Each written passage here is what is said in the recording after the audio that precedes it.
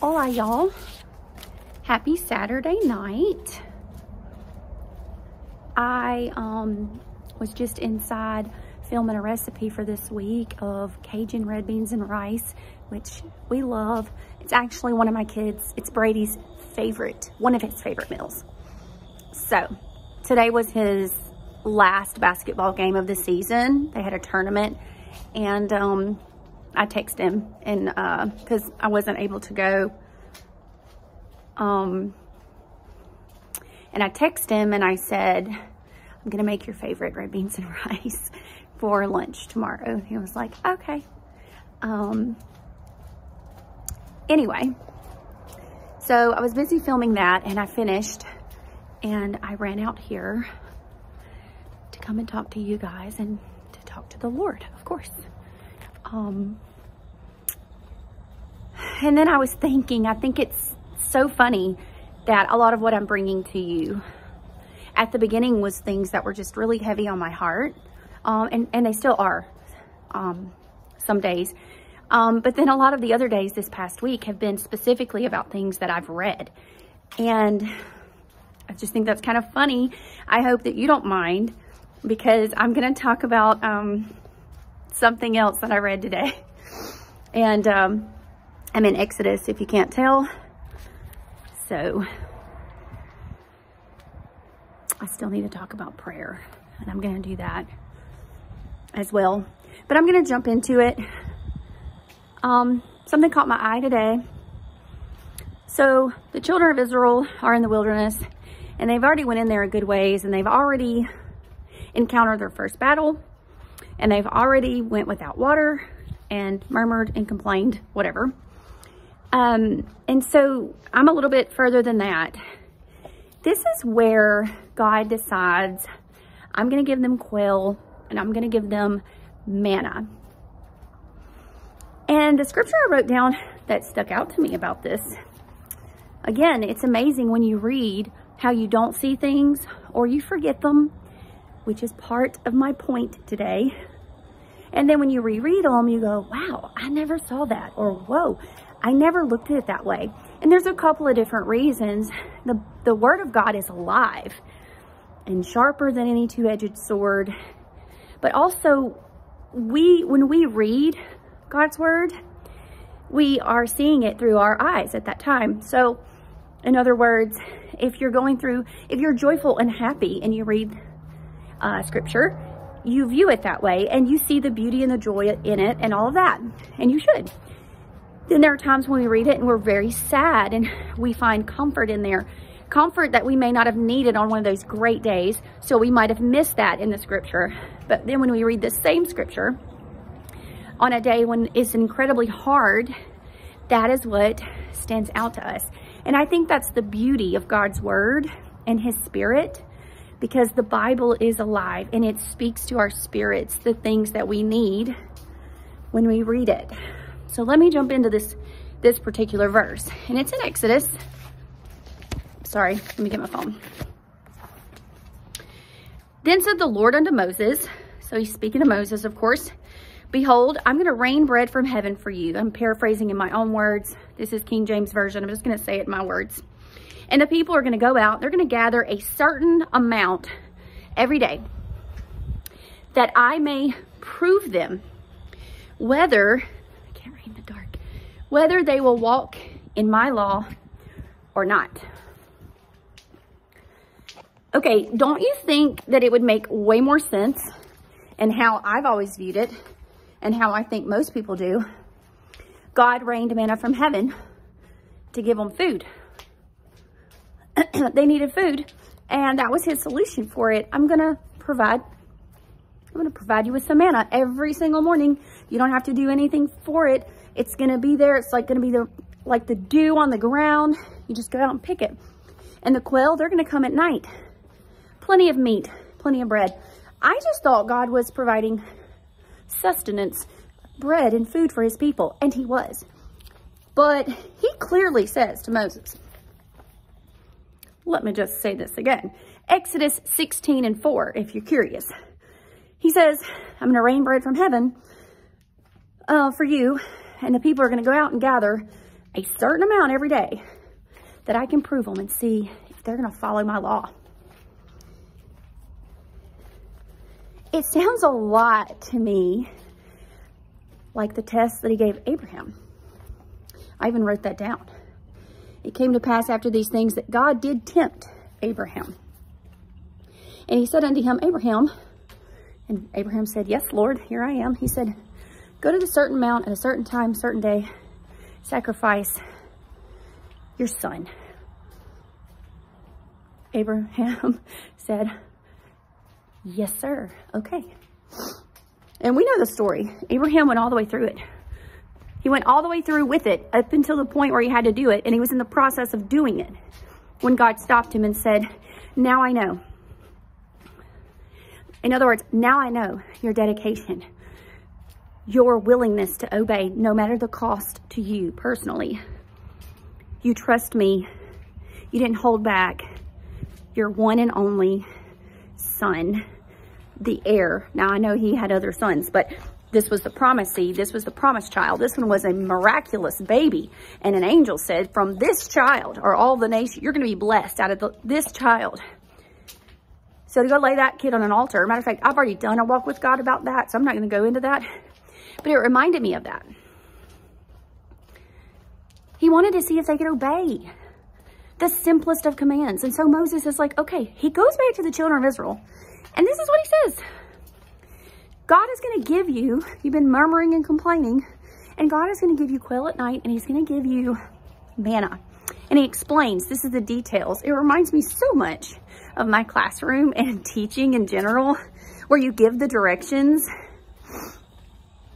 And I mean, I'm an eternal optimist because I always think they'll get it. Everybody will get it. Everybody will get it. I've said the directions 3 times. I've modeled them. I've written them on the board. They'll get it. Everybody don't get it.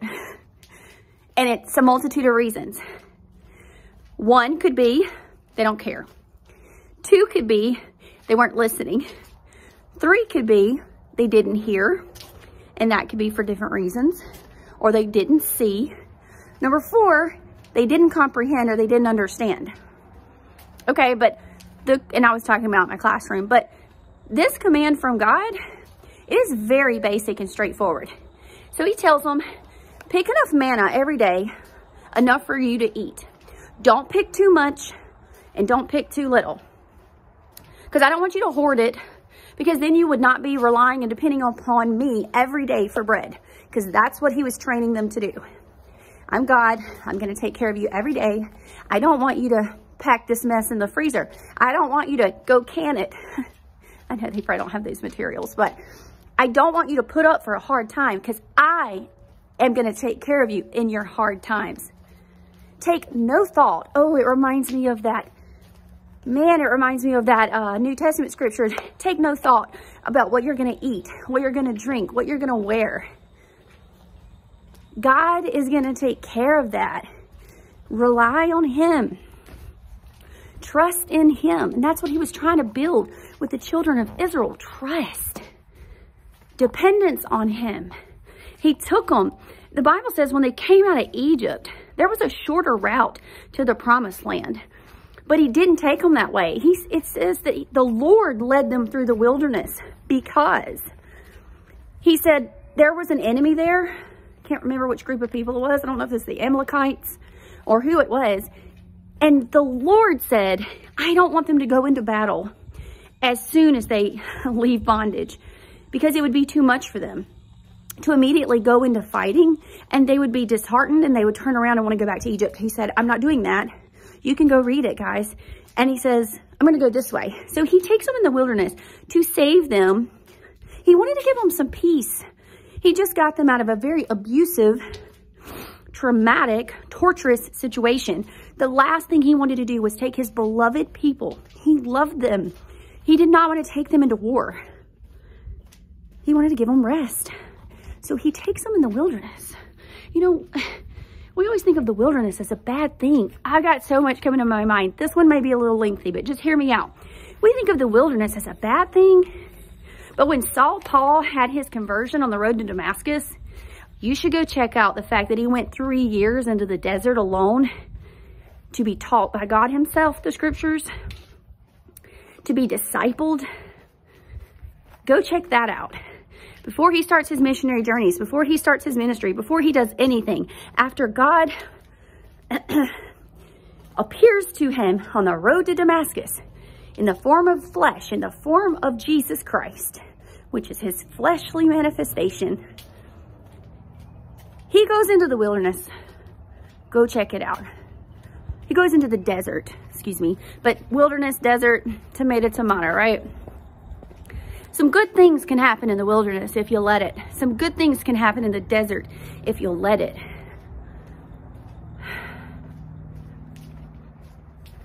So he leads him into that place. And he is like, I'm going to take care of you. Just obey, follow my directions.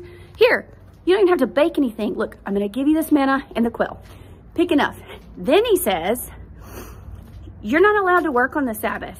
What a gracious, wonderful God that says, I set aside a day for you to rest from all your labor, to enjoy your family, to spend time together, and to not work. He knew it was so important that he demanded it. He commanded it. You don't do any work. He knows human nature. We can be workaholics, and I'm guilty of it. And he said, it is so important to me that you sit down and you rest with your people and you take a load off, because your physical body, your mental and your emotional cannot handle 24/7, and you weren't designed to handle it, and God commanded you to rest. I'm talking to you. Yes, you. You need a rest. You're supposed to take a day of rest. I need to rest. I have to rest. I am not God and I'm not superhuman. But newsflash, God even rested on the 7th day. As an example, God rested. He doesn't even need rest. He's like the battery of all batteries. He doesn't even run out ever. And he rested. And he looked at all of his stuff and he said, it is good. Okay, I'm just entering this for free. Take a break. Take a day. You're supposed to. It is one of the 10 commandments. Let's follow it. Let's rest. And you know what? Let's do what God did. Let's rest and look all around at everything we've been blessed with, at everything we have. And let's say, it is good. It is good. It is good enough. It is sufficient. It is good. And breathe deeply the life that we live, because we are so blessed. Okay, jumped off topic, but I felt that one, so that one's for free. They're all for free. I'm just kidding. We have to rest. So that's his commandment. It's so easy. And he said, okay, on day 6, you go and collect enough for you to eat for 2 days so that you can obey my commandment about the Sabbath. Because there's not going to be any manna on the Sabbath. I'm not raining it down on the Sabbath. So you pick enough on the day before to last you 2 days. And guess what? It is so incredibly frustrating to read the scriptures sometimes, because it's like, oh man, that was an easy command. I mean, maybe there are more difficult things to do, but that one would be easy. Go pick your food. Pick extra on this one day so that you don't have to do anything the next day. I got you, Lord. I got you. I can do that. Sign me up. Do you know, right after that, there were some in the children of Israel that collected more than they could eat in a day, left it in their houses overnight, and they got worms. And it smelled bad, and it rotted, and it stank. Seriously, children of Israel? Seriously? And then, guess what? Sabbath rolls around, the first one. There were people who didn't have enough food and walked out the morning of the Sabbath to go and collect manna, and there was none. Where were these people when Moses was giving them instructions directly from God? Who? From God. You know, the one that just like made the Red Sea split and you walked in between two walls of water to escape the taskmaster that beat you for over 400 years. That one, that God, that one. Yeah. Moses talked to him and came back to you and said, I'm going to feed you every day and every night. And you don't have to do a thing except obey me and go pick your food up. It's like the biblical, you know, it's like drive-through. It's like, that's all you have to do. Pick up the food. Pick up extra on this day. Y'all, they couldn't do it. They didn't do it. And let me tell you what else I said. God gave a simple command that would benefit the children of Israel. This wasn't something that they were going to sacrifice anything. You don't have to do without. This was literally the bread that you didn't have to bake or make. And he said, God gave a simple command, this is what I wrote, that would benefit the children of Israel to see if they would obey him and walk in his ways. And they failed that very simple test. How am I going to apply this? I put, obviously, there is something in us, because I'm not perfect either. There is something in us that seems to not be able to listen or follow directions. And I want to make sure that I obey even the simplest commandments of God. What is that scripture? He who is faithful in a little will be faithful in a lot. I tell my kids all the time, specifically my oldest. I tell him, sorry, I had to switch hands. I tell him, the little things matter. What is it? The little foxes that spoil the vines? The little things matter. If you'll be untruthful about something small, you'll lie about something big. God's not interested in just the big things. As a matter of fact, the big things are usually just a ton of little things. So the simplest commands matter because it's just simple obedience, just simple obedience. And I connected it to the scripture about Abraham, and I'm almost done. I've kept you longer than I wanted to.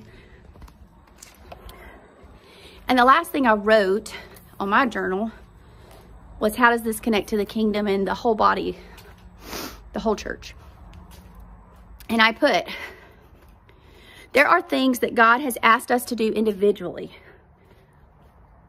We call those convictions. That's what I call them. That's what my church calls them. Or our belief system, I guess. We call them convictions, personal convictions. Then there are things that he has asked us to do collectively. So as a body, as a whole group, he has asked us to do certain things. Some of those individual convictions are just that. They're individual. They're different for every single person. And they're very personal. And they are truly tailored to individual needs because God knows us individually. And where one person may be able to do something and it'll be okay, another person cannot. Because God knows that it would be detrimental to that person. So those personal convictions are really important, but they're very individual. And we get into trouble when we start trying to shove personal convictions on other people, because unless the Lord has convicted you or convicted them of those things that are not for the collective entire body, then we really don't have a right to put that on anybody else. There's some scriptures in the New Testament about that. So we have to be careful of that because we can really harm people. So if God, nudges you, I have a couple of examples, but I'm trying to reach for one that I want to use. All right, here I am with the crazy examples, but I think it's safe to do. If God were to nudge me or convict me of eating, I'm trying to think. Well, I'll go really wackadoodle here. If God were to say to me, okay, Jesse, I don't want you to eat chocolate. Okay, to me, he convicted me of chocolate, and no, there's nothing wrong with chocolate. Just don't miss the point, okay? Let's just get the point here. God spoke to me and said, I don't want you to eat chocolate anymore. Okay, this is what I see all too often. And I know this does go together because we're talking about simple obedience, okay? He spoke to me. I'm not supposed to eat chocolate anymore. The problem is, a lot of people, once the Lord has checked them in their spirit and told them, I don't want you to do that, they, the people, don't want anybody else to do it because they can't. Don't throw anything at me. It's true. Well, that's just not how it works.